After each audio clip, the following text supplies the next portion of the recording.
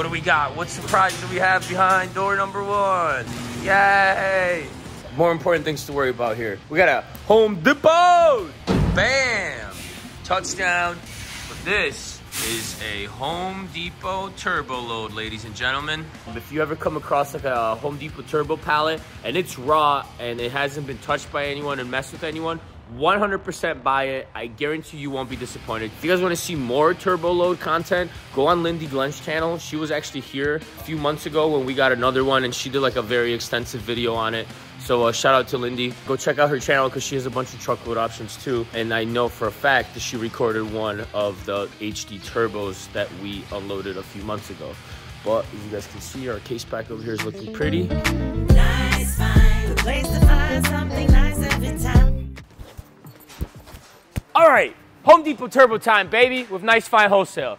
Today, on Friday, we received a truckload that wasn't supposed to arrive till Tuesday, but that's how liquidation goes, and we're happy to have it. We're happy it's here. We're happy it showed up even at all. So, Home Depot turbo. I know you guys all heard about it. I know you guys seen videos about it, and I know you guys have all been wondering how, what, where, why, how much, this and that. So that's what we're gonna show you today. First things first, let me break down to you how America's biggest hardware slash tool slash building supplies retailer sells their truckloads and what you can expect on them, all right? So HD slash Home Depot has probably hundreds of different programs, maybe not hundreds, but tens for sure. And Turbo is just one of those programs. So HD Turbo is a program that comes into 2 different categories, smalls and larges, all right? And as you can see inside of these Gaylords, it makes sense why these are called HD Smalls, because they're filled with a ton of smaller type items like light bulbs, hardware, tools, a lot of small stuff that you find on hangers at Home Depot, all right? All of the small stuff, I would say, we always say smaller than a shoebox. Pretty much that's kind of the vibe, you know, like this is as big of an item as you're gonna get inside of one of these Gaylords, typically. Oh, see, this is why we love these things. It's a Milwaukee battery set. Off the top of my head, being the non-handy, non-construction man in the family that I am, I would say this is around $100, give or take, 80 to 120. But that's just a liquidator guess, not a construction worker guess.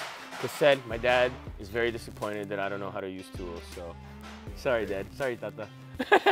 So, these are smalls. As you can see, you'll also get something random and super big that's obviously bigger than a shoebox, right? But look at this Gaylord. Like, does this make sense? Like, do you think the smartest guy in the warehouse made this pallet? I just highly, highly doubt it. I mean, look at it. It's barely fit on the truck, but it is what it is. You deal with it. That's what we're here for, right? So, that's kind of the smalls. These are the larges, all right? So this is what a large pallet will look like, a turbo large. So we get the mixed loads. You probably would too if you purchased one.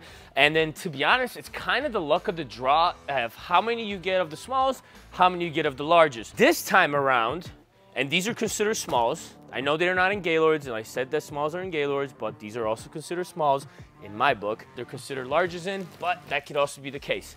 That's liquidation for you. There is no straight up 100% accurate information. It's just a bunch of speculation, and it's a bunch of words and phrases that everybody just throws out and you hope for the best. And that's kind of what we did here, and I am pretty satisfied. From the general looks of it, it literally just got here 2 hours ago.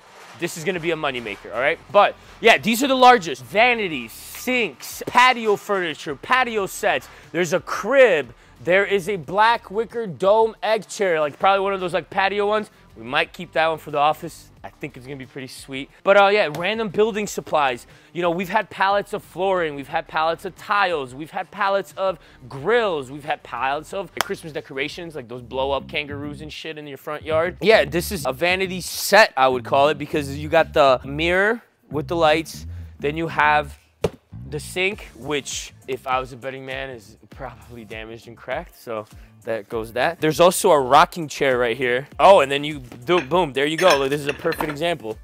Like, this is the type of shit you're gonna have to deal with, guys. Maybe we should start a segment. Reality check. This is liquidation. This is what you gotta deal with. You get 15 loose tiles that are gonna probably make a mess, probably had in the truck that it came in, and if you're not careful, those are gonna make a mess in the warehouse. But the reality check is that you have to accept what comes. Ask the right questions from whoever you're buying this from. Make sure you know what you're purchasing. Get educated. Watch more Nice Find videos. Watch other liquidators videos.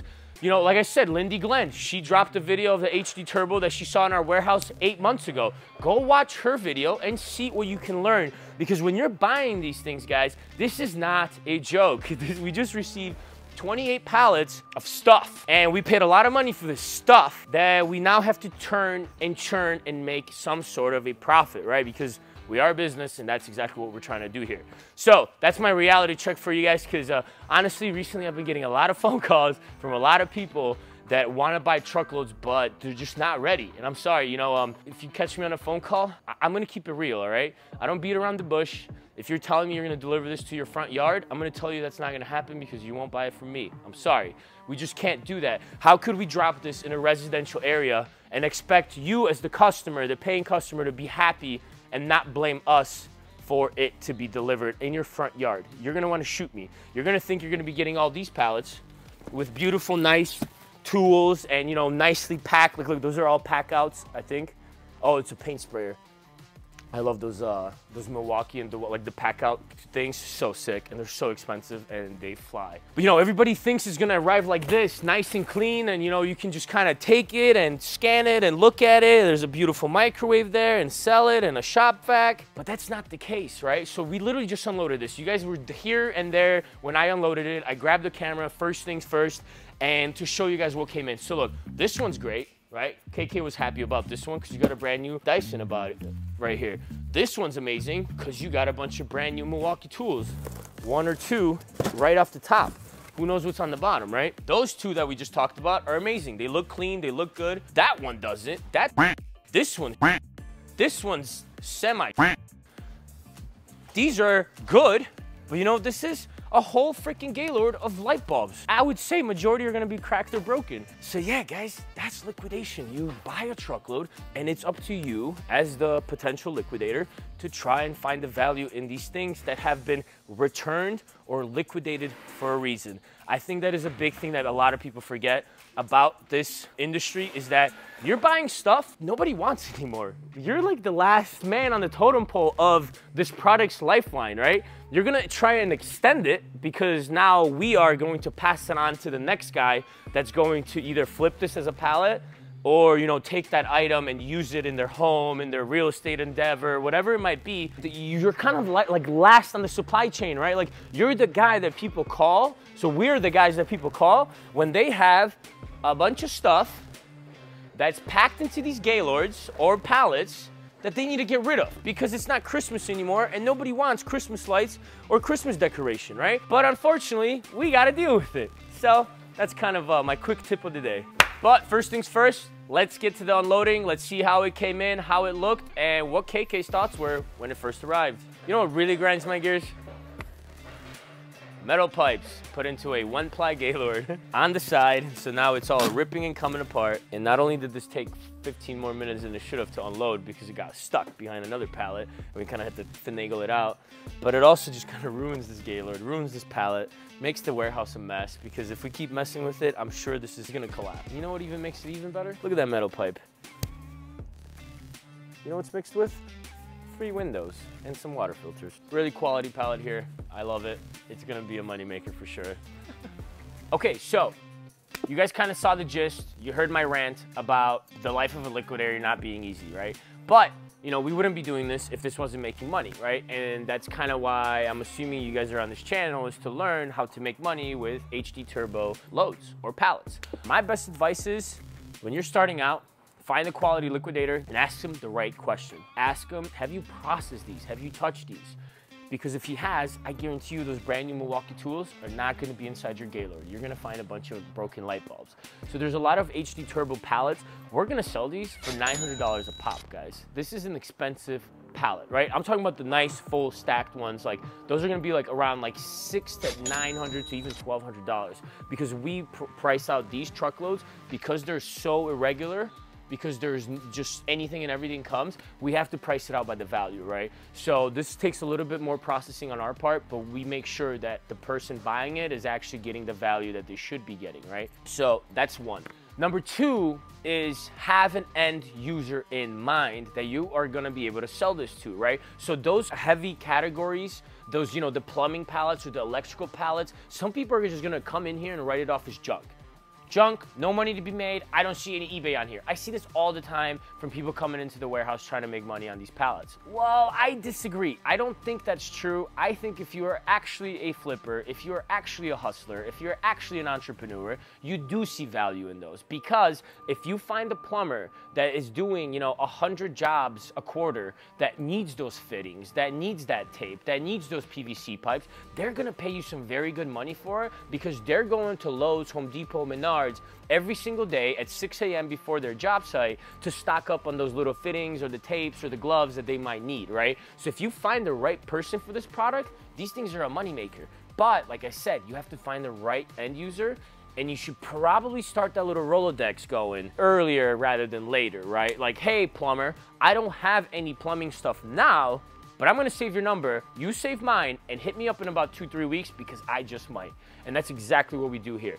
Kamil has a bunch of people that in his Rolodex that he sells these pallets to specifically. We have a tile guy, we have an electrical guy, we have a plumbing guy, we have a flooring guy. People that take these specific categories, they save a buttload of money because they don't have to buy them at full retail. And then we are able to get rid of the junk pallets that everybody believes are not worth anything, right?